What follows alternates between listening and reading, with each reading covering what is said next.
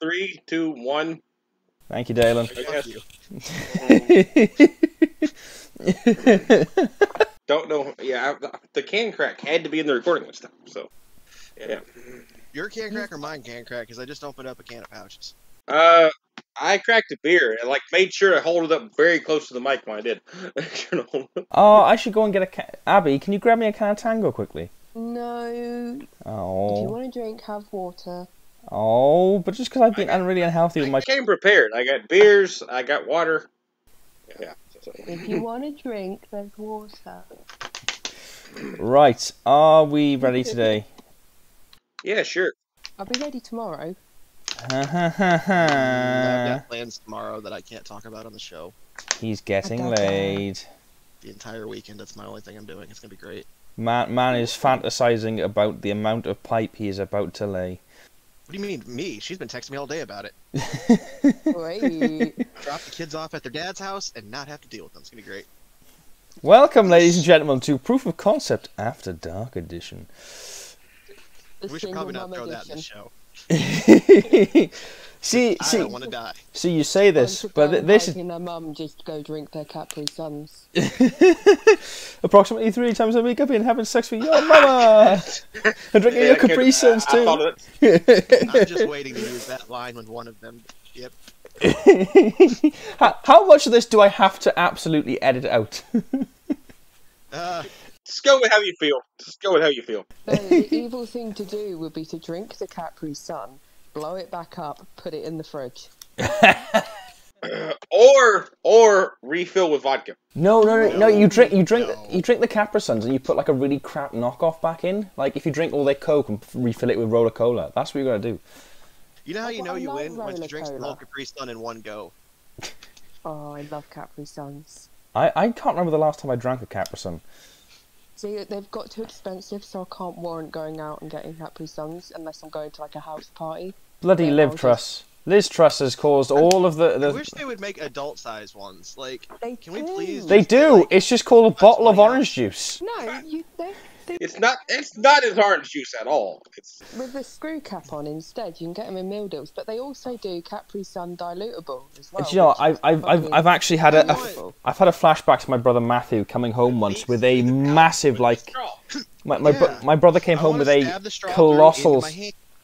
My brother came home with a colossal-sized bottle of Sunny D the other week, and it was... Oh, I fucking love Sunny D. I don't. It's grim. It's like sick in a bottle. Feel weird. It's horrible. It's horrible. It's grim. I drank that much Sunny D as a kid that we had like multiple limited edition Sunny D basketballs, and then my parents found out that it wasn't good for us, so I wasn't allowed Sunny D. But really, Sunny D isn't good for you. Apparently, I wouldn't suspect that. Derailed before we even introed. What happened with Sunny D where they're like, oh yeah, it's not good for your kid? We didn't even make it to the intro before we went off the fucking rails. Alright, okay. Hi. Welcome to Proof of Concept Podcast, the podcast where, for some inexplicable reason, the logo has gone really low quality and the rest of the podcast isn't in the correct format because none of us have got access to Microsoft Word anymore. Don't lie to me. You haven't been. You keep losing the logo. Get off the episode. The worst part of it's worse and worse every time. The worst part is this is saved on my laptop. I don't know why it's gone so low quality, but there we go. So apologies to anyone. Oh dear, nothing's working. Oh, okay. No. We haven't done this in a while. Yeah, you do. How did you find that picture of me? That's just that's one of your profile photos on Facebook. I do not put. I know. The last one I sent was just a random one you guys told me to send in for the show. I didn't know that you were just going to get them on your own. Why would I bother sending one in? That's what I generally do now. If I'm putting one of these together last minute, I will just slap on random Facebook photos. I have to go back one for you because the thing is, all of Dalen's are mostly him in helmets, so I given up on trying to get one of him full face. However, you don't need to know what I look like without a helmet. When you take it off, your face is just squished and contorted. Some say Dalen is the American Stig. Yeah, if we do a meetup where Dalen shows up, he's gonna have to wear a helmet for the entire day. He actually. We go to a bar. We go to a bar. I've just got like a silly straw stuck in a beer. Going. He actually he flies to the UK, but he has to wear the helmet for the entire flight, and he gets arrested several times at airport security. Anyway, so welcome to Proof of Concept. To introduce your hosts, in the top left, in his magical helmet, Dalen, if you want to introduce yourself. Hi, I'm here. And Abby in the top right. Here is that's me. I'm also in the bottom right too. Yeah. You stay warm. You're actually me twice. Tyler, you're in the bottom left. If you want to introduce yourself. Do I have to still? They really do know who I am at this point. You'd be surprised. What if this is their first episode, Tyler? You're turning. Why would they start in the middle? Well, I started a lot of my podcasts in the middle. I blame. No, you go back to the beginning. Yeah, but if we go back to the beginning... If you don't know who I am, go back to the first episode that I was a part of. I don't know what it is. But Tyler, that is in the middle. We're on like our fourth lineup of hosts now. Again, worse turnover rate than your local Taco Bell. I'm actually not on the podcast after this. This is my last episode. It gets handed off to someone else. Anyway, no. So, welcome to Proof of Concept. This is the podcast where we talk about concept cars and one-offs, etc., etc. But we do, however, start most of these now with the news, because we've blatantly ripped off well, there's your problem. And this week it's Dalen's news. So, Dalen, take it away. Yeah, so what had happened was Ross Chastain at Martinsville needed 2 positions to secure a spot in the championship. Not even 2. He just needed to finish ahead of Denny Hamlin's number 11 down there. Well, he was on the last lap, and my man's just said, fuck it, let's see what happens in a pull a Gran Turismo 3 wall ride. And it worked. The fucker pulled it off, picked up 4 spots. The thing is, did you hear what he said in the interview afterwards? In the interview afterwards, he said, "Oh, the only time I've done it before was in NASCAR 2005, the video game." Yeah. I was like, "Oh." Not only did this work though, he just set a record at Martinsville. That is the fastest lap a Cup car has ever set at Martinsville. There's been a lot. If you follow any motorsports page at all, this has been mentioned. And there's been arguments from all sides about whether or not it should be allowed to stand. We've got road racers that don't give a shit about NASCAR, but they're arguing about this. I just think it's the... Can I put my opinion in as a circle track racer? Yes. Yeah. I think this is a product of NASCAR's stupid playoff system. He needed that position to advance to the Final Four. So, for the amount of money and stuff that's on the line there, and they're not really being anything against the rule of you sucking so bad you go up against the wall, there's nothing they can do about it right now. They would have to have a rule change to stop it. Are they going to stop it? No, because this is what NASCAR wants. They want something that's going to get people's attention and bring interest into the sport.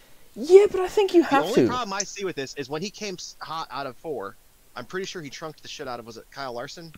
I saw a video like from a few different angles of it. He got very close to tagging somebody in the side, it looked like. But I don't think there was any car-to-car contact in this at all. I'm pretty sure he rear-ended, I think it was Kyle Larson into that one. I could be wrong, but I thought I saw that he had I thought he got in the back of somebody's bumper on the straightaway. Not in a position where I really saw it to be overly dangerous for circle track, but to me this is a really high-risk, low-reward scenario. And any other race of the season outside of this exact set of circumstances, there's no reason to try it. Yeah, but the thing is, when you look at NASCAR, a big part of their marketing is having the big one.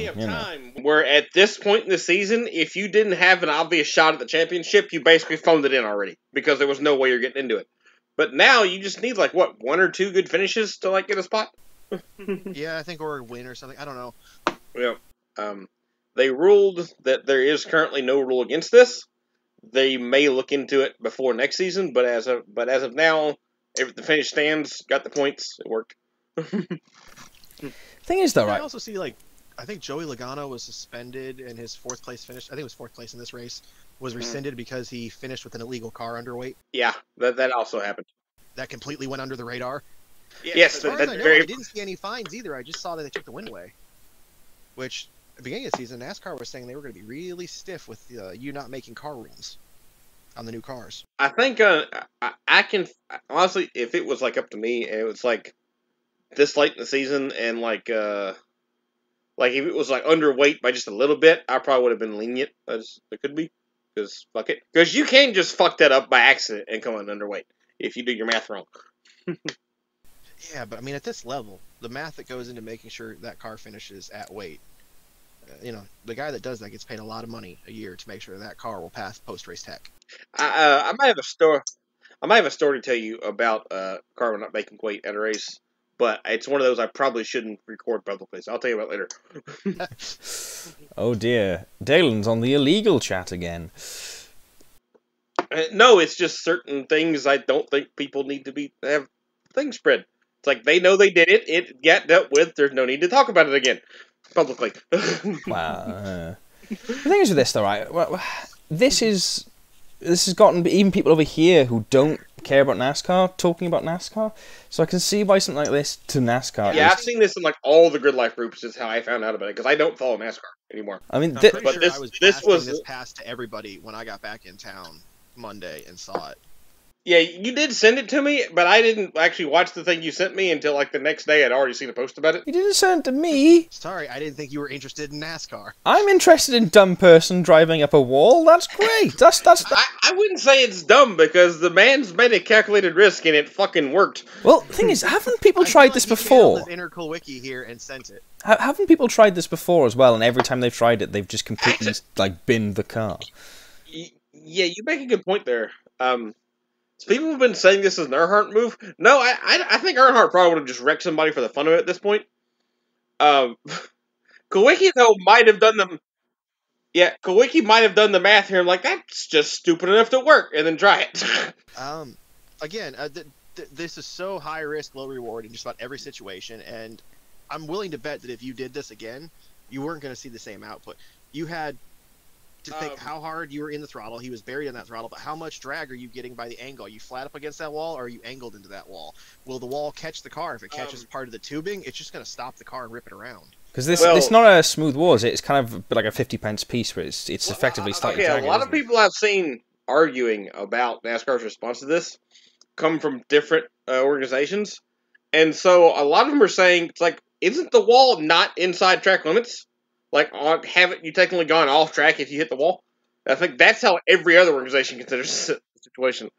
If you were on a road course, I'd say yes, but on NASCAR, you're going to get any type of circle track racing like that. It's not uncommon on asphalt to get right up on the wall. You are inbounds until you hit that. There is no yellow line up there to say you're out here. Now, we have hard lines on the inside of the track to tell you when you've cut out. But I don't think we've ever assumed that we needed to worry about telling you that you don't want to normally touch the wall. I mean, if you look at in front of the car there, you can see someone has already touched the wall beforehand. It's not like it's an uncommon thing. Okay, yeah, you're gonna have like minor bumps and shit on it, but. Oh yeah, I've scraped the stickers off the side of my car several times on a straightaway.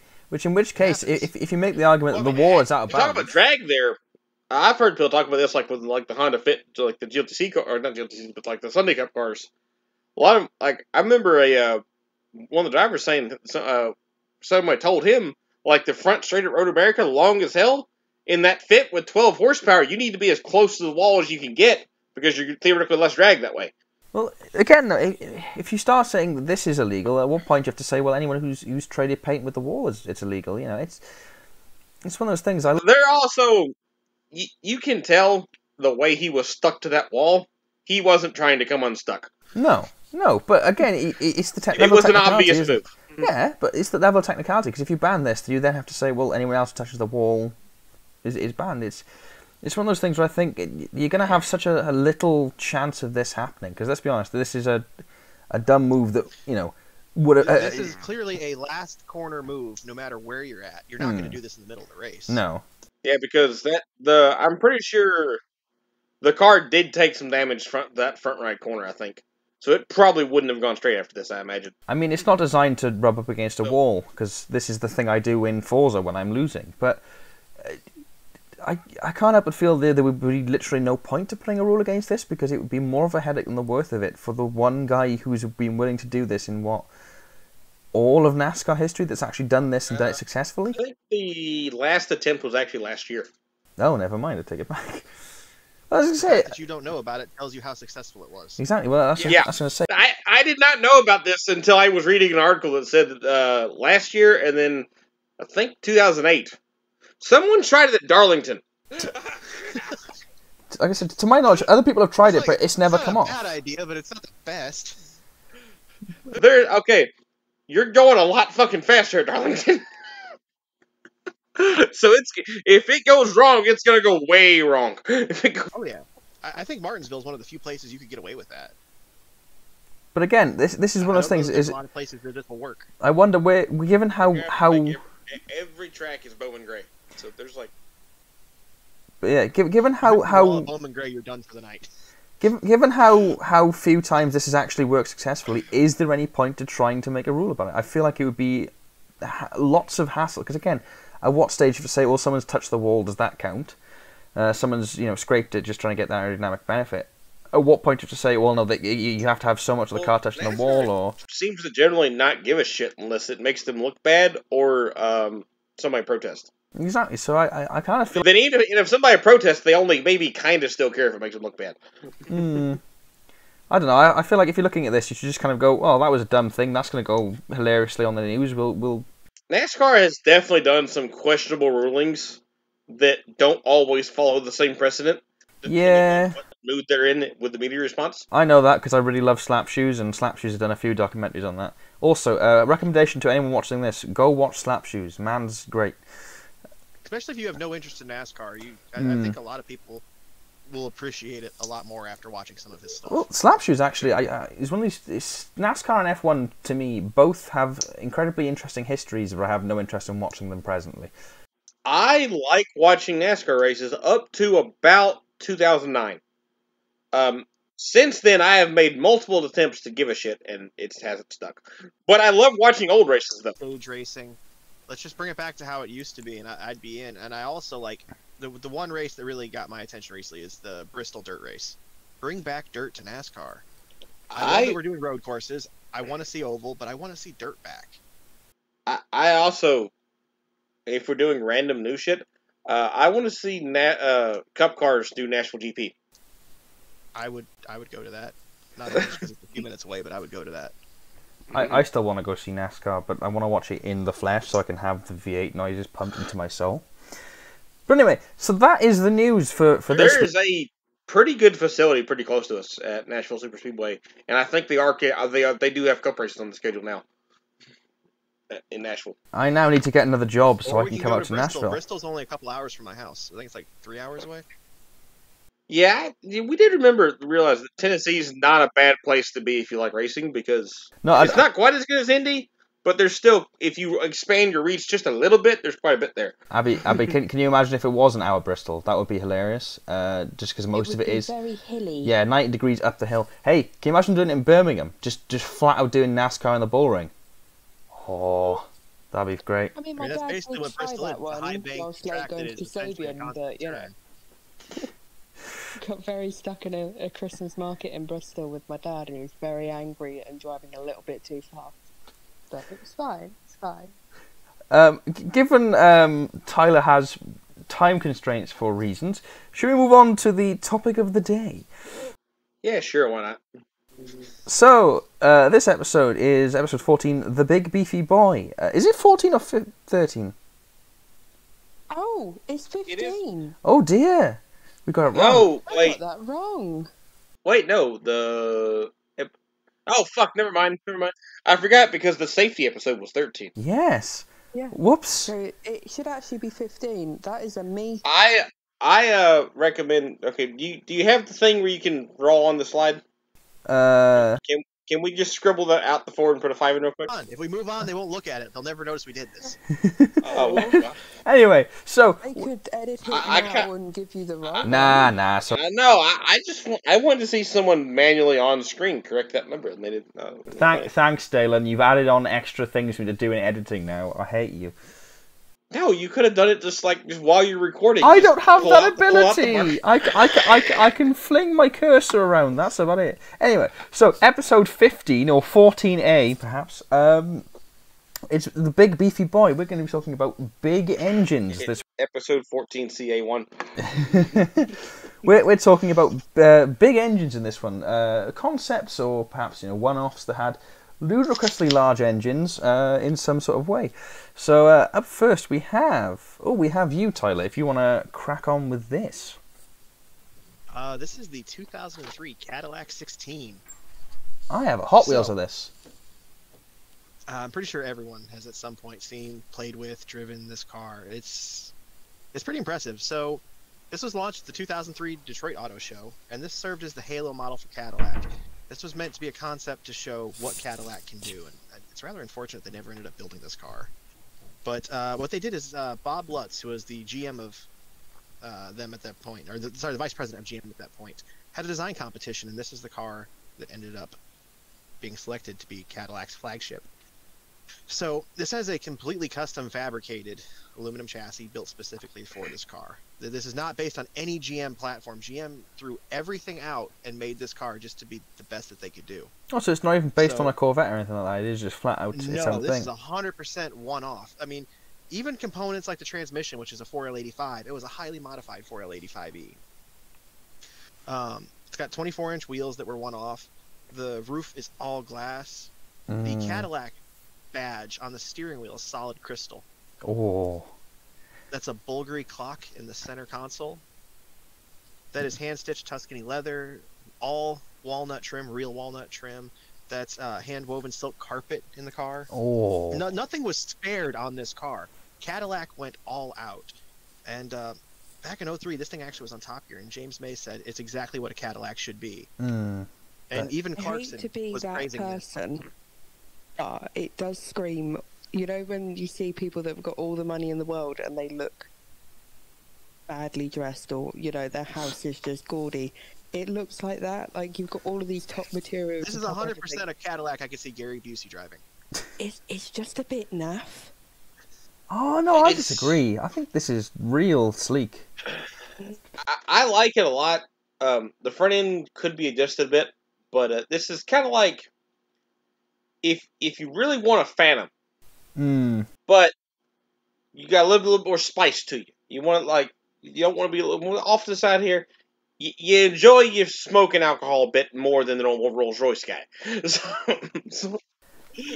One of my favorite features, unfortunately, I put the wrong photo in for this because you got the in-build progress thing.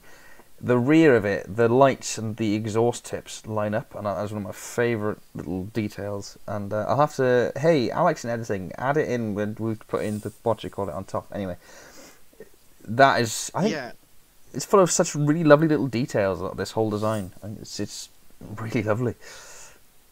So to the big part of this though. That engine in there is a one-off build. It is a Gen 4 based LS that is 13.6 liters, 32 valve V16. So it's 1,000 horsepower and 1,000 foot-pounds of torque. Is that just two LSs stuck together? Yes and no. It is one-piece heads, and it's a solid block. That is a one-off build.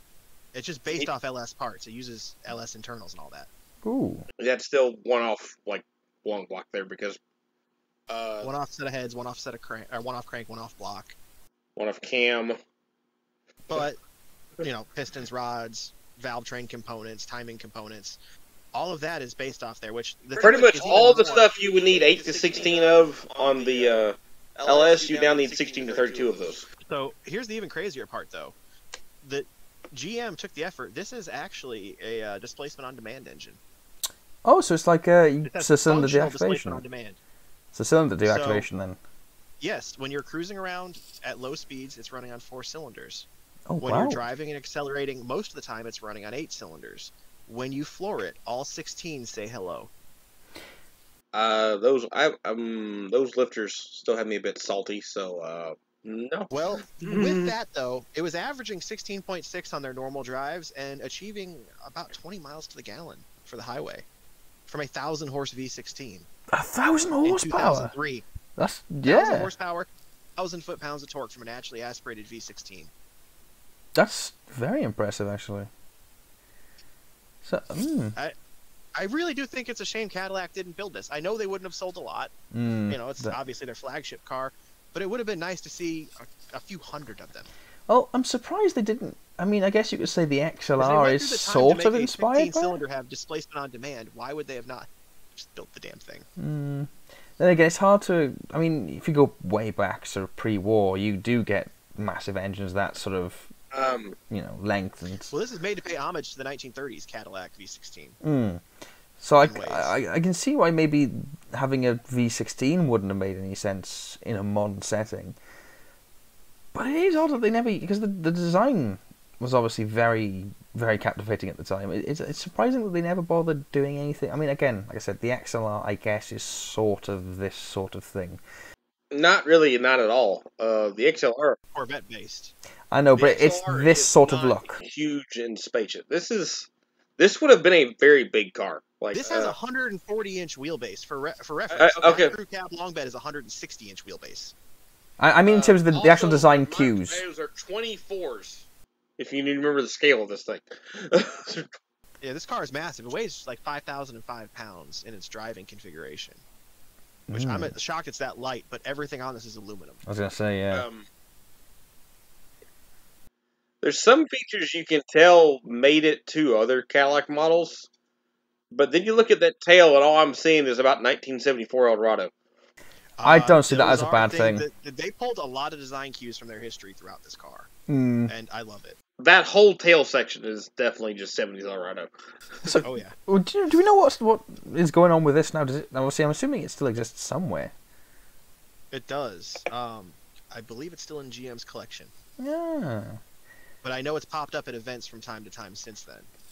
I wonder if he'd be a pain, because I mean, obviously it's got the flip-up side bonnet thing, which looks cool, but I imagine is incredibly impractical. I wonder how difficult it is to actually work on that engine. Well, if it's like any car from the actual era, you take the hoods off and then the center post where they hinge on comes out, and then you just have a completely open engine bay. Oh, okay. Well, that's not so bad. Actually, if you go back to like old cars from the 30s, you can fold both sides of the hoods up and usually just lift them off the car. I wouldn't want to try it with one that size. That is vacuously large. They're not that heavy, though. I mean, that is all fairly light aluminum. Yeah, but they are still an inconvenient size. An entire zip code, yeah. Like, it's not a case of it being heavy, it's just more unwieldy. The dealership has probably a roof-hanging rig to come off the ceiling, just kind of pick up the hood and hang it while you're working on the car. Like a Jeep roof rig. Is it? No, I think what would actually happen is you'd see me in the back of the dealership with a painter's pole wedging it open as a customer has a heart attack when they come back to get something out of their car. I do wonder, because obviously GM was doing quite well in 2003, wasn't it? This is before 2008 banker crash. We realized, actually nothing works and everything's bad at it now. 03 would have been, the H2 had just debuted in 03. They were, what else was new in 03? Cadillac had just started making some new cars. So at this time, the big push for this car is Cadillac realized that late 90s going into the early 2000s, they are selling cars to a dying market. And younger people really had no interest. I mean, the Escalade started in 99, so they were starting to get a little bit of push on the SUV side. But Cadillac really needed something to go for a different market. You mean to tell me that people with a bit of money in their 20s in 1999 did not want a sedan DeVille? I would have, but I guess regular people don't. Which, that used to be cool up until about probably the 80s. But then you get into, it's basically a really expensive W body. I think this is the big problem Cadillac had for a very long time, is you're trying to convince people, what is clearly a rebadged Chevy. Yeah, it's not your grandpa's car, but also this is not a rebadged Chevy. This is still a luxury product. Because a lot of the time, it kind of just, again, the XLR was, it's a Corvette, but actually... Corvette with North Star. Yeah, it's a fancy engine. Look, it's not an LS. It's a fancy engine. It doesn't work as well as the LS. The STS-V and the XLR would have been so much better if they just threw an LS in there. Because again, that's another weird one. Is they went from this luxury brand, but has now. Okay, if the STS-V had gotten the LSA, that would have been a definite dream car for me. Yeah, I mean, they're not bad. I've driven them. They're kind of fun, but I don't know. Boost doesn't help North Star problems. Spicy LS swapped STSV could be fun to have someday. I mean, I want to point out they built this with effectively 2 LSs. You know, they didn't use 2 North Stars. I don't know if the North Star existed this time, and therefore I'm making a null point. But still, Oh yeah, it definitely did. See, well, they clearly went. Well, you know what's a good engine? The LS. The North Star barely predates the LS by like a couple years there. So clearly they knew from this one alone that the LS was the one to go. I don't know. Again, it's that. I think it would have been cool last time that GM built a V16. It actually just had 4 heads on it. But again, Yeah, those are fun. I like working on those. I do have to wonder what the point of the big engine in this was. I feel like it was just a showstopper. Look how much we can put into this car. Because when Cadillac first became cool, you had the V16s with like the pipes coming out of the hood and running down the. Yeah, I get that. The V16 is just to pay homage to their Halo car from the 30s, the best thing you could buy from Cadillac. I guess. All right, I'll give it that. Also, I just realised they've given it 2 sets of dials depending on which stage. If you look at the original moulding, it's got a regular Chevy dash from what I can gather, which is interesting compared to the frankly beautiful looking interior on the actual finished product. But it is. Yeah, that was very much early test car, which again, this car was 100% functional in every way. It did have a 40-mile-an-hour speed limit put on it when anyone was allowed to test drive it and stuff, because GM was a bit concerned that it was all one-off. Really bad press if you kill a journalist. Yeah. Plus, this was at the time where journos were just writing cars off constantly. Okay, I might Google this. The valve covers on the new 16 are like the same ones they had on the ones from the 30s. Okay, that's cool. Yeah, a lot. Like I said, they as many places as they could took cues from older Cadillacs and brought them into this car. Also, the exhaust manifolds on this thing are actually no. I realized they actually built a long tube 8 primary header for this thing. Yeah, I sent a bunch of pictures to Alex, so I didn't know which ones that they were going to use for the show. But I'm dropping a picture of the engine in the chat. There's a lot of detail used on this car. Oh yeah, the thing is, I had to try and get a general gist of it. I could only fit 4. Decent long tube headers. Like there's actually, it looks like there's 2 collectors going into that. Like at the. Oh wow, that's actually quite complex. Don't want to be the guy that built those headers. That guy was there a while. Hey Alex, editing, please remember to put the photo in. I am really, really adding extra effort into this. This is we're trying today, guys. We're trying. How are we going to rate these ones this week? Because if we got to rate them on engine ridiculousness, on I don't know. I don't quite get it. I don't know how we're going to rate it, because I'm also in the running as well, so I'm not, totally well, unbiased. no, the only reason we let you rate them on your own usually is because you keep forgetting to submit ones in, because you're usually at my house and don't have your stuff with you to record. Or we could do it where we all score it. That is what we're going to do. Score. That's what we're going to do. Why don't we take the displacement in liters, add it to the horsepower and torque, and divide it by 3? Well, no, because then this is no. I'm not going to win that. Do that? No, I'm not going to win that. Wait a minute, this was also old GM. This was also. Yeah. This is as old as my cars. I hate to break it to everyone, but I feel like I may win that one. No, I think you'll win on displacement. I don't think you'll win on power. So I know what one you have. Yeah. Okay. I say we've got to rate it on engine ridiculousness, because I think the whole point of massive engines is they are a bit mad, and I kind of enjoy that. So should we go engine ridiculousness? Yeah, sure. Even though I'm definitely going to lose that one. Fuck. I might have one. We'll see. I'm going to say out of ridiculousness, this has got to be a full 8. I mean, that is a hell of a lot of complexity just to make a reference to a car from the 30s. The fact that they made working displacement on demand on this thing is what blows me away the most, because building a one-off engine like this is one thing. Making it have displacement on demand across 16 cylinders. Actually, I just realized by 03 they had not done that on the LS in main production yet. No. This would have been the test bed for that then. Yeah. They're not pulling parts just to do this. They designed it. This is where they made it, that system that's on that blown up Yukon in the front yard. As all Yukons are. Which this is a Gen 4 engine. It's Gen 4 architecture based, but this is like where a lot of parts for Gen 4 started, got good. I mean, yeah. With this, wait a minute, 2003. I wonder if those were Cathedral Porter Square Port heads. It's 03 still. So 03, the main production was still Gen 3. Yeah, but we're only 2 years out from the launch of the C6 at this point. I wonder then if the big part of the cylinder deactivation review is a part of testing for things like the C6. I mean, a lot of concepts like this are, hey, look at the things we could do. Well, yeah, that only came on trucks. That did not come on. It also had active fuel management, but it is something you can get on the Corvette, isn't it? Or is that only the C7? No, Corvettes don't do cylinder deactivation. They have skip shift on the manuals. The cylinder deactivation was a truck thing. Truck Tahoe. Automatic Camaros got it too. I was gonna say, I know the Camaros do it, and I know the SS does it as well. The Corvettes do not do that. I'm pretty sure automatic Camaros did get the cylinder activation. I thought the 5.3s were the only engines that got it. No, apparently there are cylinder activation 6.2s and 6.0s. Oh God. Anyway, let's get some scores on the doors. I've given this an 8. 6.2s definitely got it though.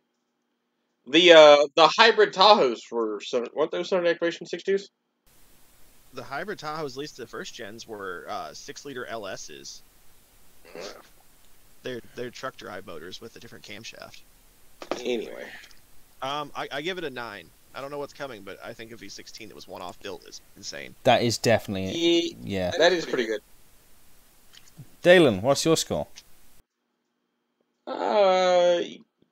I don't know. I love that engine.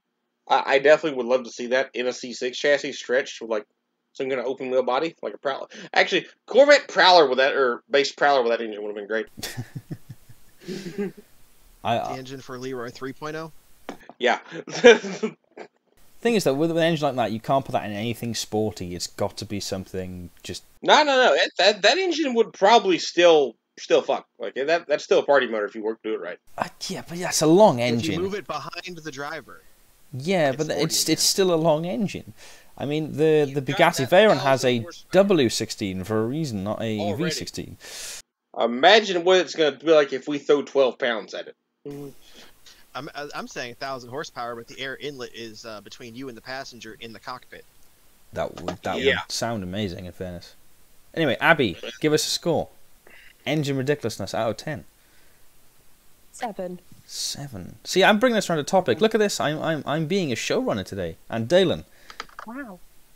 You are yet to give me a score, Dalen. About an 8. An 8. Which gives us a grand score of me doing some maths. Oh, right, I forgot. It's supposed to be decimals. Oh, don't you dare. It's too late now. 32. It's too late now. I beat you. You got a score of 32, which means for now you're on podium. I just got to beat one person and I make my goal. This is The one. my favourite thing in editing all of these is hearing the joy in Tyler's voice when he realises he's on podium. I've never heard anything like it. It is the purest, most genuine form of joy you can possibly experience as a person. I don't need to win. I just got to be top 3 every time. I'm on that winner's podium. You're happy to see me. I just noticed they painted the inner fenders on that thing. They painted the inner fenders, but they didn't paint the engine bay, which I find bizarre. I don't know, that raw aluminum looks... Aluminum looks really good. It does, but it is a bit weird. It's like my certain yellow car where you open up anything and you see silver. You don't need like everything the same color. You need to see. That's why you've got like the polished headers. The whole point of this car is this is handcrafted. Everything on this car is handcrafted, and if they were to go to production, these would still be hand-woven carpets and hand-stitched seats. I will say... That's going to be a 7-figure car. Like, in production, that's a 7-figure car. What I will say is it's the sort craftsmanship that went into that money you paid. It's the sort of thing you get now with carbon fibre, where we that is something that we still do with supercars, where you have the hand-woven carbon fibre and you stick it out there. It does actually remind me a lot of Rolls-Royce. Because, I mean, obviously, Dylan made the joke earlier about it being like a Phantom, but, I mean, you look at the wheels, they're very Rolls-Royce looking, and if you ever look at a Rolls-Royce... This thing was shooting for taking those down, giving an option against those. When the original 16 that car in the 30s was on the same level of like craftsmanship as a Rolls from the same period. That was not, they did not care for car. That car was, I have fuck you money, I want something nice. And that's exactly what this says to me. So That's a market Cadillac fell far away from, and yeah, they were trying to get back to it with this. It's a bit weird that they never did, because you'd think that's the sort of thing, especially now, that would be very beneficial, but unfortunately. I wish Cadillac would go back to that. Cadillac could sell this car tomorrow, and I would try to figure out a way to buy it. I think they could sell it as it is tomorrow, and I mean, it looks a lot like. I would like a better revision of the front bumper. I don't like that. Yeah, I think I could have possibly agreed to that. I can definitely see that is the Escalade. Lay down, give them a little curve, maybe a little more grill, a little less grill in some areas. I think the blank space between the grille and the headlight, I think, is what bugs me. Pull it out there, but maybe shorten it up a little bit on its height, and then maybe give the bottom of the bumper some more definition. Give it a bit of a dip in the hood, where you start getting a little bit of the separate fender and hood thing, a little bit, just a little bit of subtle hint at it. Yeah. Anyway, lady and gentlemen. Alex, in post, can you Microsoft paint the front end of this to look like what we just said? If you do, that would have been no. They're hitting at the 30s cars. No. They had separate fenders. So now you get that little dip, that little bit of not very deep, just a bit of a valley, like in the little headlight. They already painted the fenders there. Just cut the hood so it notches around them a little. I'm now going to pass on to the next thing, so you don't try and make me do things in editing again. Because the last time you did that, Tyler, it took me ages to figure out. So, that's what I'm here for. Taylor. Anyway, it's me, and seeing this one in person.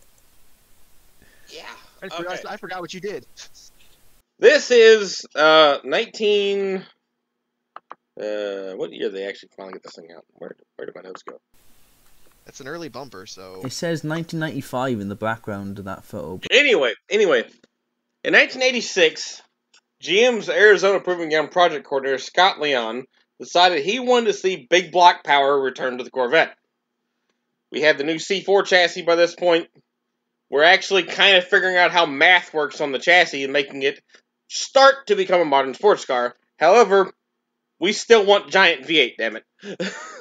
I'm really confused why they did it on a convertible chassis and made an FRC, though.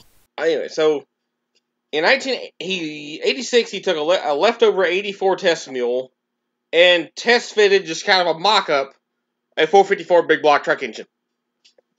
He found it was a pretty tight fit, but the car only required slight alterations to the floor pan and the right side of the frame rail to fit. Sorry, what size? What displacement was this again? Sorry, 7.4 liters.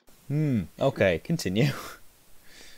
So he showed this mock-up to GM higher-ups and got the green light to build 2 more prototypes. He got a 1986 coupe with an automatic transmission and an 88 Z51 convertible with a ZF6 transmission. The 88 ZF1 car was shown here. It was built with the goal of proving the car could actually be built at a reasonable cost. So they used a 454 short block from the Marine Division. Then did a better top end on it. Used the same EFI setup from the L98, the 2-port injection. Had all the front accessories on it, including like all the AC, alternator, power steering. All of that worked on this prototype. Nice. There was 2 reasons for the convertible. One of them was that's the car they had left over to build off of. And 2, they kind of wanted to stress test the convertible chassis. I can see that. Cause that was one goal for them. Best I can tell, there was multiple prototypes they built for Corvettes that were literally just we're trying to break the convertible chassis with the engine. Was literally the whole goal of the project. There was a few of those. For reference to people, the C4 Corvette convertibles were not done by GM. They were done later. Yeah, by like third party. Most convertibles at the time were, in fairness. That's a very common thing, and even now. I covered this before on the channel with the convertible review. So, yeah, the car pictured here is an 88 Z51 convertible. And what they've done is they've removed the convertible, like toppings, and all the soft top's gone, and they just solid mounted the hard top onto the car, making the first fixed groove coupe. You would later see this kind of treatment with the C5 fixture of coupes and Z06s, and also my Miata. You won't see that on my MR2 because I can't afford a hardtop for my MR2. Could that be the next crowdfunding thing? Because I want to see an FRC on your car. So yeah, it's So do I, Tyler. Yes, so do I. Basically, there wasn't a lot special about the car. Like all the interior, everything worked. This car, I believe, is currently in Bowling Green. I think. Did it fall into the hole? Last time I was there. Did it fall in the hole? No, that was not one of the cars. No, it was in the room that fell into the hole, but it survived. Yay! If I remember right, this isn't very far from the 83. Yeah. So we may have moved it around. I think they've changed it a bit since last time I was there. Yeah, mostly because a lot of it went in the hole. I know. R.I.P. and peace, Mallet Hammer. But yeah, this would have been. They never dynoed this one, but they estimated this made the same 385 horse as the dual overhead cam LT5 ZR1. Is that it? With more torque. 385. I mean, okay, I guess it's a truck engine, but 385. Well, for reference, I mean, it was what 330 horse for the LT1 in the early 90s ones. Mm. Yeah. I think we hit 350 on the 96 car before we went to the C5 in 97. This was this was the dual overhead cam LT5 ZR1 motor. That was 385 horsepower. One of the goals of Scott Leon was seeing if we could get that power for cheaper. And big fucking truck motor is easier to get that power with than the little dual overhead cam Lotus motor. Which it ultimately is what killed this project off and why we never saw production with it, even though they had it there. ZR1 was, I'm not sure if ZR1 was out yet, but it was like very far. 89 I know there was. So, basically, GM bought a lot of Lotus and then to actually do the design work for that engine. And they also sent cars to Lotus to get the chassis set up. And then they also, had all these... basically, a lot of money and resources had gone into the ZR1 program. So, basically what killed the ZR2 was that this would have been in competition with the ZR1. And they're not going to waste all that money they just spent on the ZR1 just to undermine it with this. So this basically just got used as a test mule, and that was the end of it. I feel like, though, if they would have gone to production with this, the prospect of reasonably priced, I would assume, compared to the actual ZR1 for the ZR2, but big block stick C4 would kind of take C4s from, right now they're fun, but they're always kind of beaters. I'm guessing this just would have been I don't know if this would have been a special model. This might have just been like a couple $3,000 option on top of the Z51 car. Yeah, it just like you get the handling package cars. If that was an option on these, especially on the early Gen C4s, like the pre-facelift cars like these. And I imagine if they went to production, they probably would have had the bulk of these as coupes if they went to production with them. I'll tell you what this does remind me of, though, is if you look at the E36 M3, when they brought that to Canada, they had the US spec M3 and the Euro spec M3. Now, obviously, the Euro spec is a bit more powerful and what have you, but it's so much more complex and so much more expensive that I think they sold something like 30 total in Canada, whereas the regular M3 that you guys had over there, they sold really well. Yeah, okay, so Europe it was an actual S engine. So really fancy, spicy M motor in those cars. The North American cars got the M54 B30, which was basically just the 3-liter they were already putting in the 530i's. They put it in the M3 with a different camshaft, right? But as a result, it was a lot more reliable. Stuff too, I believe. It was a lot more reliable than the standard M3, but a lot cheaper. Also, I've seen some people review both cars side by side. The S engine makes more power, but you have to rev the balls off of it to get all of it, while the M engine in the North American cars has a nice fat mid-range that this reviewer said actually drives a lot better than the S car. Well, if you ever watched the Haggerty... Because you have almost as much power, but you also have it over a much wider area. If you watch the Haggerty review on it, they sort of talk about both back to back, and again, you were saying how effectively they've done what they've done here, where you've put, instead of the really complex, expensive engine, you put the dumb big one in. Fairly simple, and it does the job just as well, near enough, and it doesn't help to justify that massive added expense to buy the more expensive one. Again, this is what kind of killed it off in Canada. If this was like 385 horsepower, I'm guessing this would have been 390 to 410 foot-pound torque, and it probably would have revved to about 6,000, 6,500, and then you just had all of your torque from like just a little bit above idle to red line. You also pointed out this is a Marine short block from the Marine division, right? Yeah. So everything that bottom end is designed with the sole purpose of going from idle to wide open throttle and staying there for hours on end. Mm-hmm. In a boat, this thing is made to spin like 5,000 or 6,000 RPM continuously. Yeah. That's a great short block. Like, this thing is... God damn it, GM, quit fucking up on the good one. This was a bit heavier. Actually, I think this was actually pretty close in weight to the ZR1, because the ZR1 was aluminum block. This was an iron block, big block, but it's less parts there, and then all the top end was still aluminum. So I think I would have been closer to weight than ZR1. What? I can't give this a big score, because I'm looking at this, and this seems, to me, it seems more dumb that they didn't make it than the fact they did. Yeah, I get why. But... I don't know. Part of me wants to give him a 10 just because I think that this was a huge mistake by GM not to build this car. But you did mention on engine weirdness.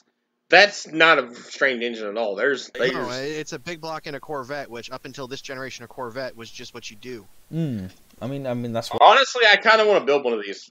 I mean, you probably could. Damn it, we should have done this with the shit vet. I mean, let's be honest, C4s are not difficult to get hold of. Even here, they're cheap. Basically a version of that big block for the wagon. I'm kind of thinking we need to save that and go find a C4 chassis. I mean, my last one, the 84, I traded a $500 S10 even for it, so we can do it. Hey guys, I need another Corvette. Do you want to build me a car for when I come to the States eventually, if that ever happens? No, if we're building big block C4, it's mine. Damn it. Right then, so should we get some scores on the doors for the Corvette? Abby, you've been very quiet. Do you want to give your score first? 4. To be honest, for the colour. That was the color mine was when I got it, and it immediately got painted. I will have to say to everyone who listens to this and regularly thinks that Abby knows nothing about cars, she does genuinely put on the dumb car person act as an act, because she thinks it's funny. I will back up. She does know. How dare you out me like? She does know more than just, I like the colour. I do have to agree though. It's a 4. I thought she didn't like the color. Shit, I can't stand that color red on Corvettes. Yeah, I definitely want like multiple Corvettes, but like I have a rule: no red Corvettes. This car mine was red when I got it. I immediately painted it. I have to say no red Corvettes because I hate print.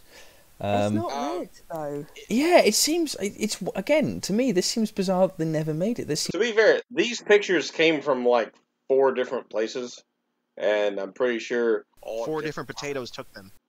Yeah. Also, I didn't realize that top left image. I was wondering where that was taken. I'm sure that's like just some random gas station parking lot. Because we've got like kind of uglied up Tahoe. We've got a Ranger there. That's not any kind of a shit. I thought you took that picture, Dalen, because I could see the Tahoe in the back of the car. Tahoe's not that. I will point out, you do only live around the corner. Like, didn't you work at Bowling Green? Most of my career history has been in Bowling Green. Exactly. So he almost broke the Miata on the test track that's hooked to the museum complex. Yeah, my home track is the one that's across the street from the museum and on the other side of the interstate. It's NCM Motorsports Park. That's National Corvette Museum. Oh. Actually. Oh, I never knew that. Here, let me. But yeah, no. Can I just point something out though? Behind the picture on the top left, the little like fire thing, it looks like it's got giant googly eyes attached to it. Huh? Probably does. It does. Yeah, it does. It's got googly eyes. I will say the thing with, again, to me, what I was going to say is it seems weird to me that this seems more like the actual Corvette than the Corvette they made. This. Well, I mean, you look at the C5. That was a 7-liter, wasn't it? The Z06. No. No, they only had 7 cars. Except unless it was a C5R, then it was a 7-liter. I'm not going to count the C5. So is it the C6 then that has the 7-liter in the? The C6 got the LS7 and the Z06. 62 LS7 with the 7.0 and the supercharged 62 LS9. Well, see, that's kind of our introduction over here to the Corvette, because obviously, I think I don't know, I can't. Great introduction to the Corvette. I can't. will die on this post. The C6 Z06 is the best car I've ever driven. I can't speak for you, Abby, but for me, my first real introduction to Corvettes was the Top Gear American Special, where they had the Corvette, the Challenger, and the Cadillac. I'd probably say it was before then. It was probably on like some stupid racing game, but yeah. That was when Clarkson brought the ZR1 for that, didn't he? But again, see, so to me, I picture the Corvette as genuinely a good little sports car, but with a massive honking great V8 in the front. So I gotta say, the C4 chassis was the first step towards GM making the Corvette really. Listen, that's what I mentioned. This was C4. Their first attempt at a modern sports car. The C5 and 7, or the C5, 6, and 7 still kind of follow the same pattern that this made. It was just a lot more refined. C5, 6, and 7 all went to front-engine, rear transmission cars. Yeah, but the way they did the chassis and the frame is still... Oh, yeah. It's a lot similar to the C4. This started like the space frame, kind of like frame rails, double wishbone front and rear. This was the first time we saw the transverse leaf springs that weren't also a lower control arm. Yeah. See, this is where I quite like the Corvette. Multi-link suspension with the leafs. It's Which, that was beef I had with Jeremy Clarkson forever. He's like, oh, it's got leaf springs. It's like, yes, technically, but they're just there doing the job of spring and sway bar. You turned your sway bar in, your sway bar is the spring. It was a leaf spring transversely through double wishbone, like, suspension. Actually, I think the front was double wishbones, the C5 and up kind of got more of a multi-link situation, but it was still... Again, to me, this is why I love Corvettes, because Corvettes are just a American take on a European sports car, and I think they've done the best of both worlds with them. I think they're amazing. The rear suspension you saw on the C2 and C3 Corvette was basically a copy of the Jag type. But we praise the Jag type. It sucked in both places, by the way. It sucked in both places. Yeah, this will get me cancelled, but I don't actually like the Jag type, and I'm sorry for anyone who hates me for that. Anyway, boys. I don't think Jag's ever made anything I like, so, yeah. Oh, no, XJS. I love the XJS and the XJC. S-Type is the best Jag ever built. Right. I'm now cutting Tyler off. Anyway, boys, do you want to give some scores on the doors for the Corvette? I'm sorry, but I think I'm going to give you a 5. I'm just so disappointed GM didn't build it. Again, it just seems weird that they didn't. I believe that engine was sold as a crate engine. Dalen, explain to me why I was about to call you Paul. Dalen. Paul Darling's a lot cuter than me and drives faster. You're now called Paul. You've been watching that crappy American program. Oh yeah. Anyway, Paul, what's your score? What's your score for your own Corvette? I mean, to be honest, that you rating on engine weirdness, that's not a very exciting engine. It's a good engine. It's good, but again, not like crazy. This doesn't seem ridiculous at all. This seems like if you said to me, "Oh, they made this," I go, "Yeah, of course." Yeah. This makes more sense than know. 80s GM putting out a dual overhead cam V8. I know! This is more Corvette than the actual Corvette we got. I'm confused. And slightly horny by it? I don't know. Oh. Anyway, Paul, what's your score? Like 5. Hey, this one's easy to figure out. That's 18. Oh, wait. 5.382. 5.382. Oh, for 5.382. 18.38. Hey, Dalen. That was easy. Dalen, have I ever told you you're a dick? Uh-huh. Right, I know I'm up next, so... Right, so... Why not? You are, sorry, love. So, I've been... I have. Is that? I happen to know that's a tiny engine, actually. Yes, actually, because I took a bit of a liberal view on the whole big engine thing, because I went for not big displacement, but big cylinder counts. Because this is a 2-litre V10. And I think this is a really interesting little thing. So, This was built by a former Jaguar engineer in the early 2000s. It's called the Connaught Type D GT, right? And this was, I think, because I couldn't... Weirdly, there's not that much information available on it, so I can't find exact dates. Everything seems to be sort of roughly just mid-2000s, what they say. But this was, they were trying to make a hybrid sports car, because they're like, well, hybrids are coming. Bear in mind, this is when like the Prius and the Insight are the only real hybrids. They thought, well, hybrids are coming, we should build a little hybrid sports car. So this is a 300 horsepower, 5-speed manual with 274 foot-pounds of torque. Supercharged V10 hybrid. They didn't actually have a hybrid system in it when they built it, because they planned on putting that in at some other time. Interesting, people. But yeah, the engine in it is a 2-litre supercharged V10, and if you look down in the bottom right, that is how they did it. It's basically like a VR10 as opposed to a V10. But what was amazing about it is it's a modular engine.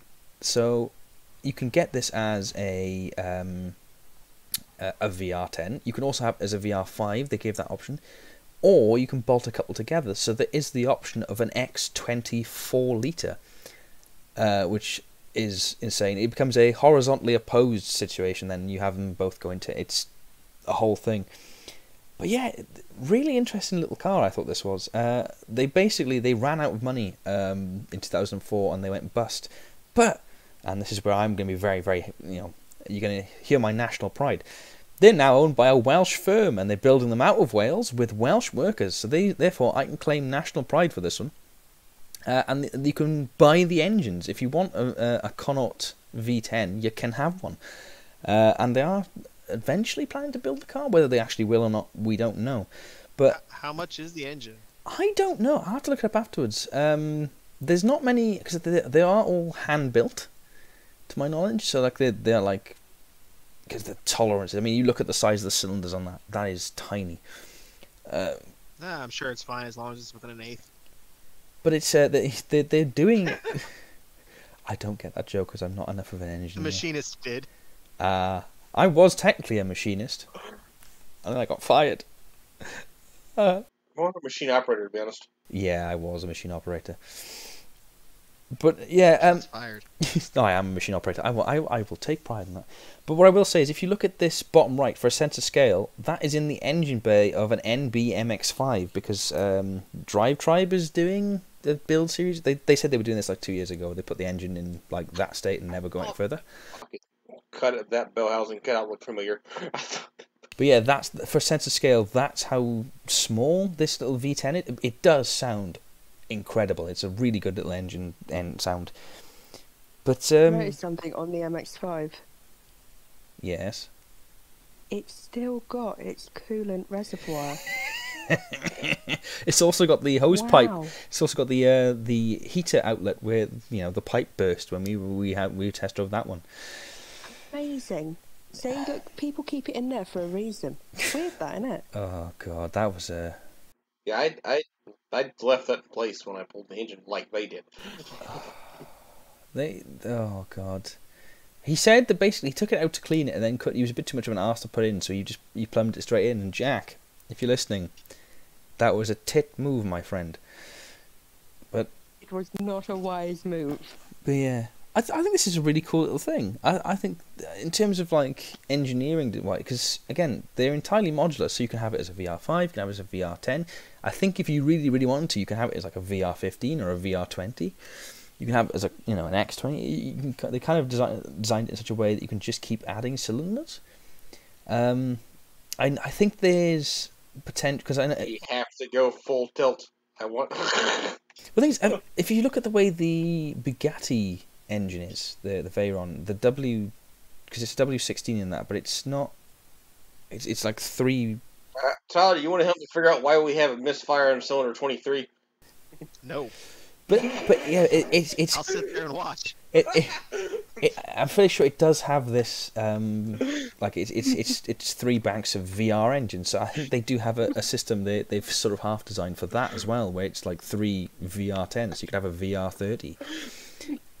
Again, ridiculous little engine. But why would we stop at 30? I want a VR60. I want a goddamn radial engine. As I said, let's just turn it into a radial engine. There's no brakes. It's just nothing but cylinders. I want 5 banks of the 10 spinning around the crank. And yeah. I mean, Oh, yes, it has to be a stationary crank. Oh, so we're going rotary with it. So the whole block spins instead of the crank. Yes. we just do that really weird playing What, engine. what are we putting this on a crop duster? No, I still think we put it in Miata. I mean, hang on, I'll find out how much each engine costs individually. Let's have a look, shall we? A lot of money. Never mind, I'll take it back. I'm going to give you a score, so you can go ahead and tally this up on your board there of a negative 0.69. Why? I have... It's so tiny. This is big engines. Its big cylinder counts for a tiny displacement. Watch next week as I put 74 mini RC motors on a frickin' table and call it an engine. We're fine. But you have to accept that this is an We're incredible doing piece of that, engine. It's impressive. No, It's cool. we're doing I that. like- We're putting the table of RC engines on a little wagon with a belt going to one of the wheels. I have... Oh, can we do that with my my amphibious? Oh yes. You might regret I feel saying. like It's really you've missed boring the right point. now. We're gonna call RC supplier. We would like an entire pallet of those engines. Abby, I haven't missed the point. I've creatively interpreted the point. You made the title of Big Beefy Boy. There is nothing big or beefy about this, except for maybe what the creators are eating on a Sunday night. Hey, maybe it's got a good personality. Don't judge it. It's also ugly. It is a very ugly car. I don't know. I don't think it's ugly. I'm going to point out wouldn't say it's the ugly. design wasn't done by Welsh people. That was done by an English person. I can't take national shame in the design of this car. Only the engine being amazing I now. quite like the design. That's its redeeming feature. Negative 12.742. 12 point. What was it? How can I score this, seeing as you've avoided the title, but I do actually quite like the car. Of his show! You made the show. You picked the topic! I didn't pick the topic. You picked the topic, Tyler. I suggested it. I did? Yes. I don't remember picking this one. I proposed it. I suggested it, and you picked it. Never mind. Well, it's not like it's right. This is a collective. We this is a commune of communists. No, a commune of podcast. This is a group project. I don't rule this thing with an iron fist. You do. My good character is being insulted now. Good character. The softest iron The fist. podcast is solely ran by whoever is currently wearing the pink headphones. Ah ha ha. No I'm not. one. Yeah. So my pink headphones are at home, and I'm at Abby's. So. Podcast listeners, I want you to know that I stuck my tongue firmly out when I said that. And then bit Like it. an adult would. Yes, I am the most adult of adults. You're actually the youngest. Oh shit, Yeah. I am. Yeah. Yeah, that is the thing. Yeah. Oh god. Anyway, Abby, do you want to give me a score? 4. Thank you. I'm not in the black yet, but there's You Oh, can give yourself a Alright. 10. I don't know where it's going to end up, though. I'm gonna give myself a 10 because that means at least it'll give me a positive score. Oh god, hang on a minute.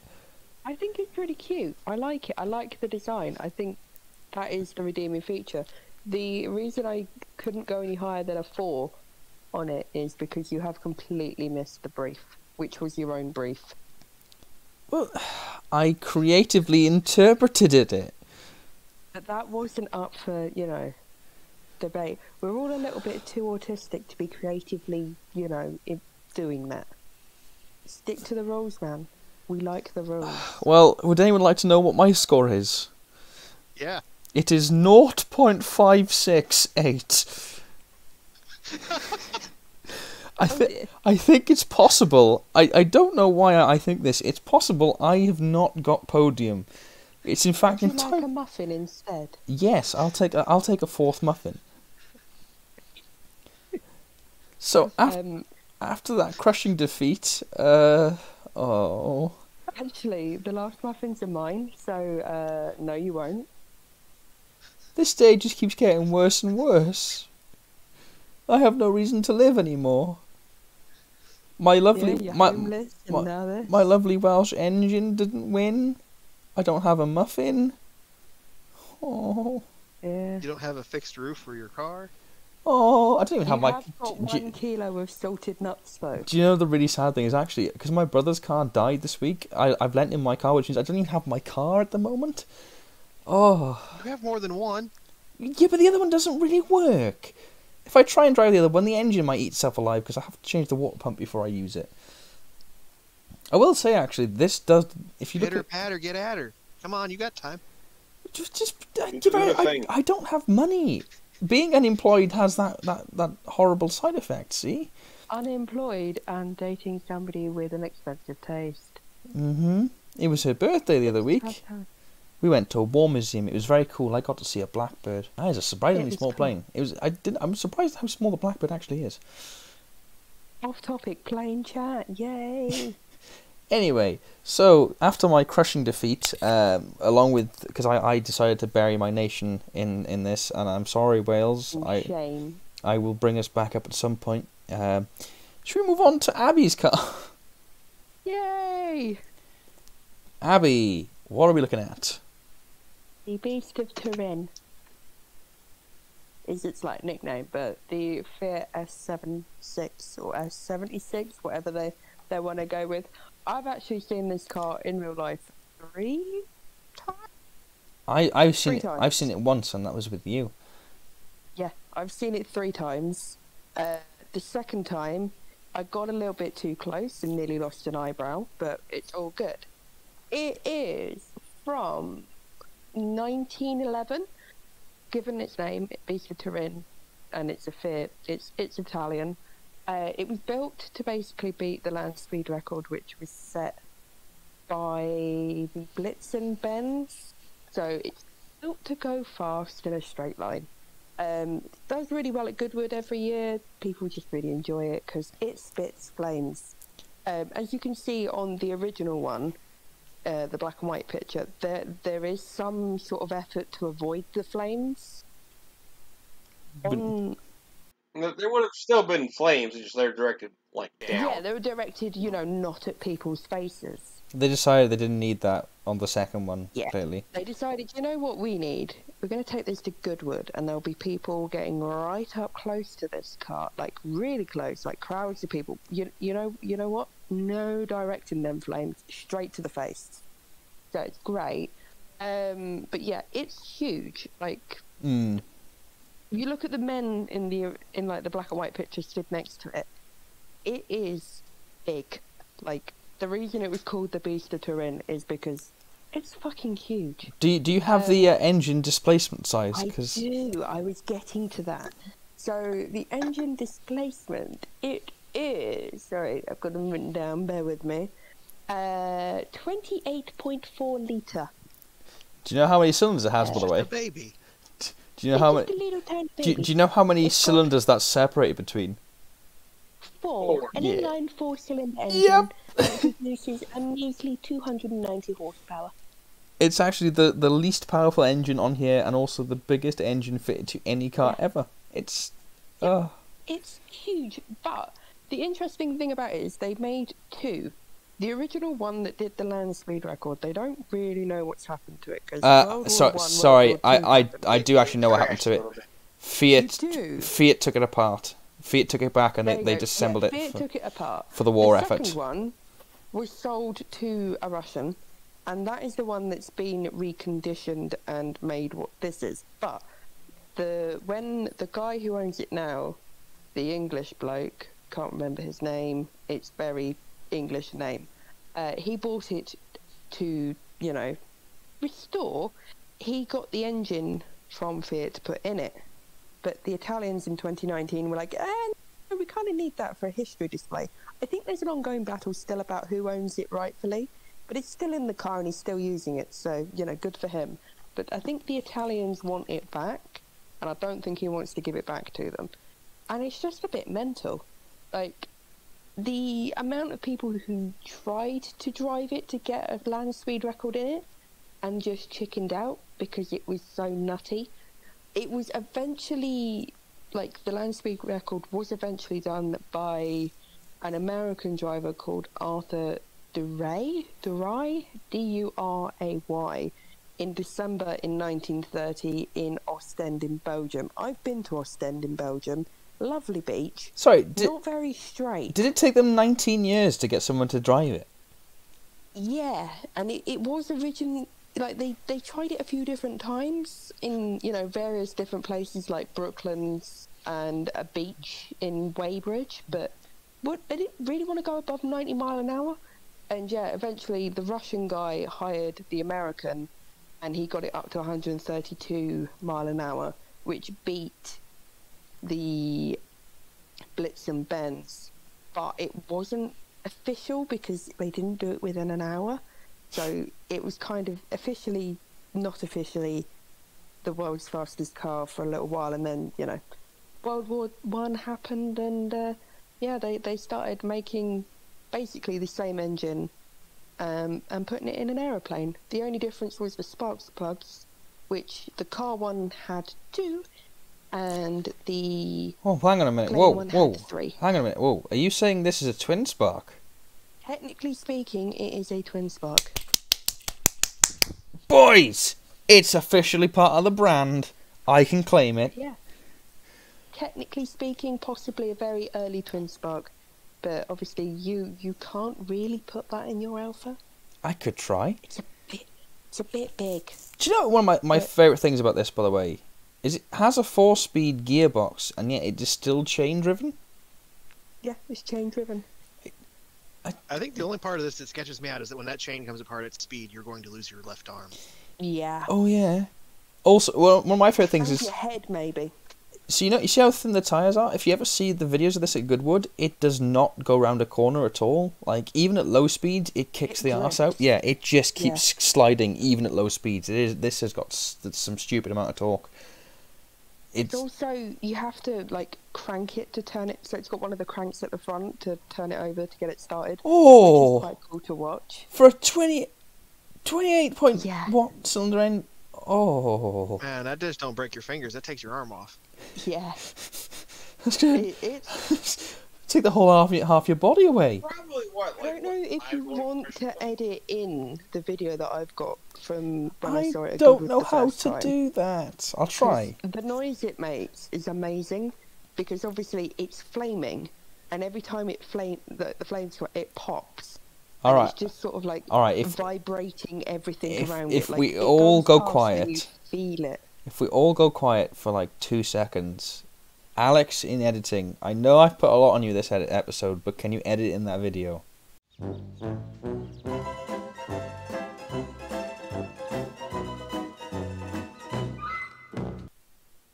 can see if I can, play it just so that people could hear the. That's alright. I'll do fancy editing and I'll put it in post. Alex in editing, Did you do that? Well, thank you very much, or up yours, depending on what your answer was.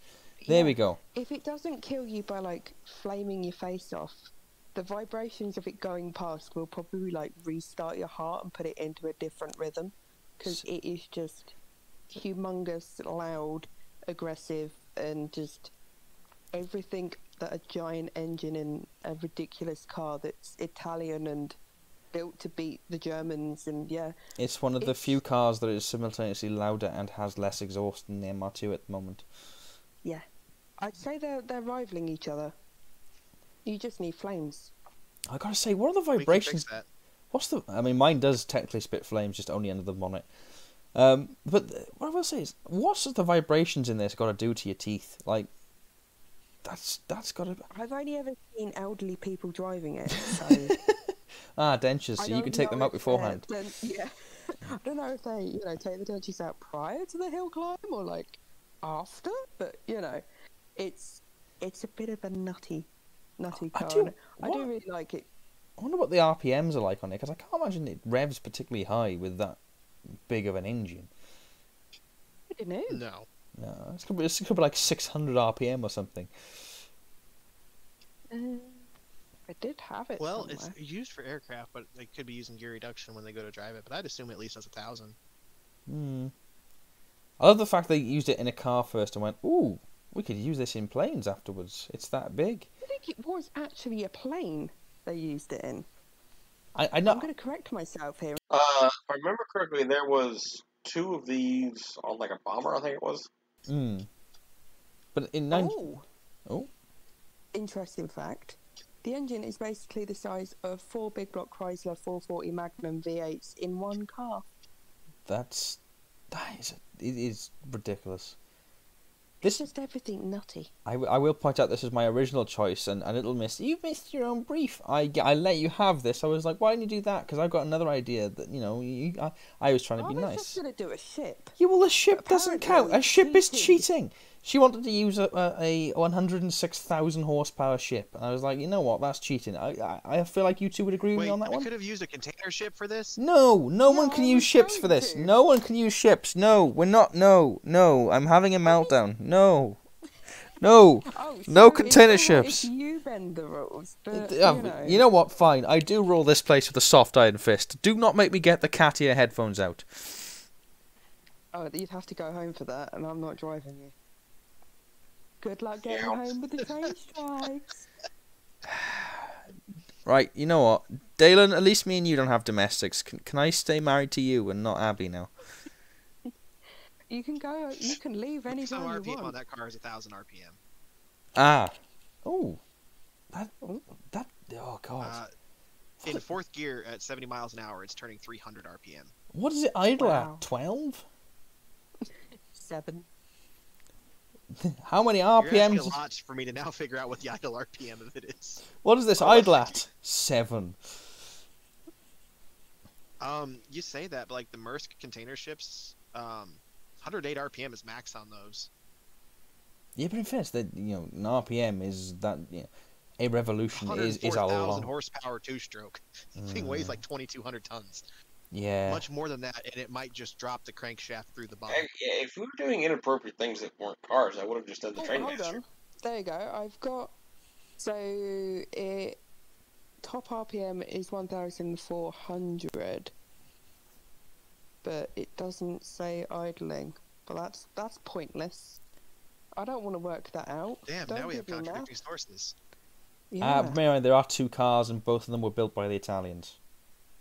Yes. This one's a little less sketchy. We take it higher. But yeah, it's technically a twin spark. I've seen it in real life. Nearly lost my left eyebrow. I love Probably it. has It's like 2 nutty. magnetos. Honestly, I've got to give this a 10 because it is the most ridiculous. And I've seen it in real life, and it is insane. And it is factually the biggest engine ever put on 4 wheels. So there's that as well. Yeah. This is a very typical pre-war thing where you just go, we need to go fast. What do we do? Make it bigger. After the war, we kind of went, ooh, aerodynamics? That's a thing. Well, it's like pre-World War One. So I suppose they did the same with like World War Two. They're like, oh, what do we do? Make it bigger. Because one of the things is great when you look at post-World War II, like land speed stuff. A lot of it is just like, hey, we took this fuel tank off a jet and stuck wheels on it. It's great. It goes fast now.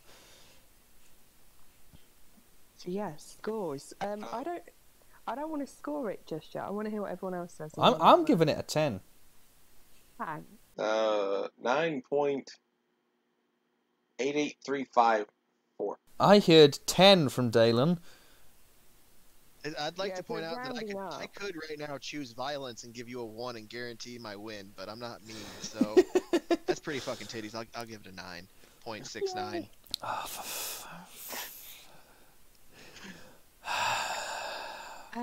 I forget that don't I know what I do wanna this give. podcast with imbeciles. I don't know what to give it because I am still pretty pissed about the eyebrow stitch, but right. I can't forgive them for that, but at the same point, it's still pretty cool.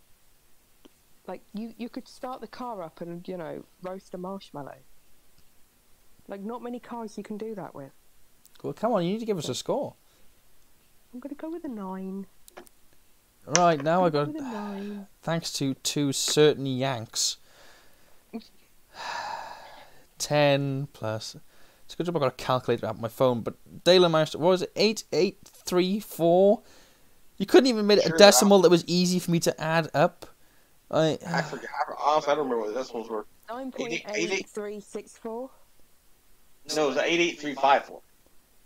Oh, you know what? I've put it down as 8834, and you're gonna suck my nuts about it. All right. 3. On the subject of your nuts, I have opened the bag. They are very tasty. Oh, but I'm starving in here, and you're eating the bag of the massive, comically big bag of nuts. Disgusting. Yeah. Anyway, would we all like to know who's winning, who's losing? I'm pretty certain Yes. I've won. Well, in last place with 0.568, because apparently we decided minus points are something we can do now. Thanks again, Americans. Is me with the Connaught. So I do not score well this week. Dalen, you're in 3rd place with the 18.382 on the Corvette. Now, the question is, did the Cadillac V16 or the Fiat S76 take the title? And in 2nd place with a grand score of 32, we have Tyler with the Cadillac, which means the First Fiat, of the losers, baby. I got this. which You means got a podium. Abby, First losers. the Abby, That's a double win. finally back, officially now one of the main hosts, and finally actually on the episode where she is a main host. Clearing house with 38 point Something. 5734. Thank you, Dalen and Tyler. We have the Fiat. So there's our championship for today. At some point, I think we have to start like a series 2 where we actually like make note of the points and do like a series championship. Why don't we just take average? Like we can go back and take our finishing positions. Because we've changed the fucking lineup like 18 times. We can't.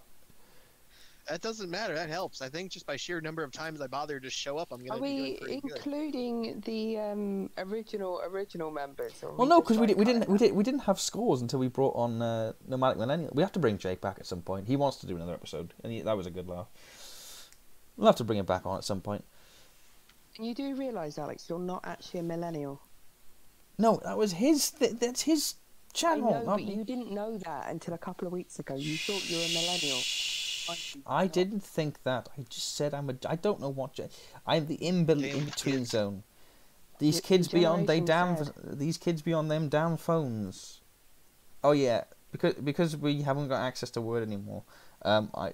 This is the end scorecard you're getting. The end, innit? Thank you all for watching again. Tyler needs to rush off to do things. So Your mums.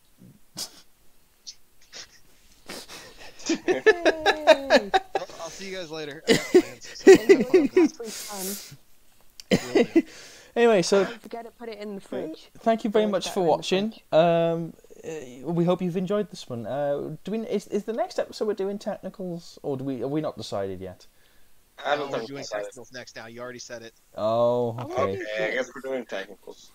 I think right, we need to do trains before we do ships because we've been excited about doing trains for a lot longer. And What about planes? that is planes? also I'm excited Trains about and all three of automobiles. these, but Tanks. We need to do I tanks. call the B1R if we're doing planes. I call oh, I know why you're picking the B1R, you child. Yep. You child. It's also a fucking badass plane. Anyway, Do the so Vulcan. thank you. Actually- That's not a concept plane. You've missed- Technically, I don't think the Yeah, B1R I ever actually talked about existed it yet. for They an just talked extended about it. period of time.